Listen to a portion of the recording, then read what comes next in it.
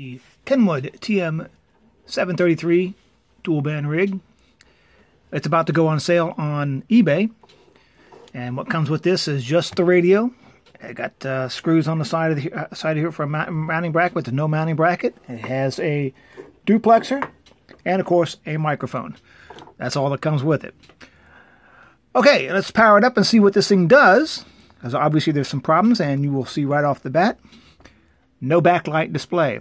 If I was going to keep this radio, I would fix it myself and put the bulbs in there, but this is all SMD technology, and I'm not going to mess with it. I don't have a soldering iron to do all that stuff with. But it does have a few other problems, and we will check those out right now. Okay, first of all, on 2 meter side, the volume's kind of light. It works, but it's kind of light.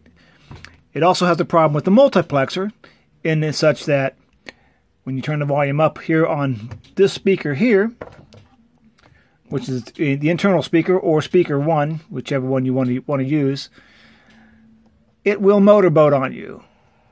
And it doesn't stop until you turn the radio off. So the only way to use this radio on 440, 70 centimeters, is with an external speaker. Turn it back on. And no problem at all. Okay. It does transmit quite well. We'll check it out here on 70 centimeters and see if we got some good audio with it. Sure do. Sure do. And 8BES. And there is good audio coming through it, so that sounds good there. On 2 meters. All right. As well, we will check that out. Transmit on 2 meters.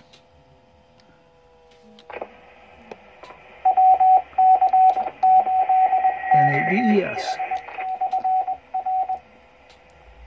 Sounds kind of weak there.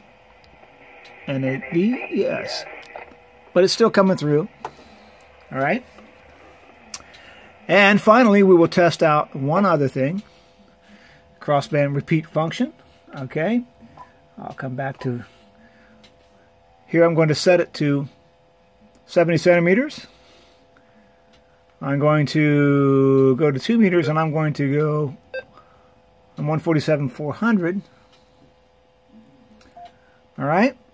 That's going to be the input frequency.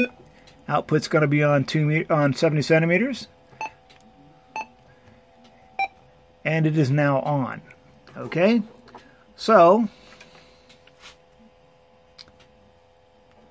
and 8BES. And it does do crossband repeat. Okay, for those of you who want to try to bid on this, happy bidding. Obviously it has some problems, but the price is right on it, as you'll see on the eBay site. Happy bidding.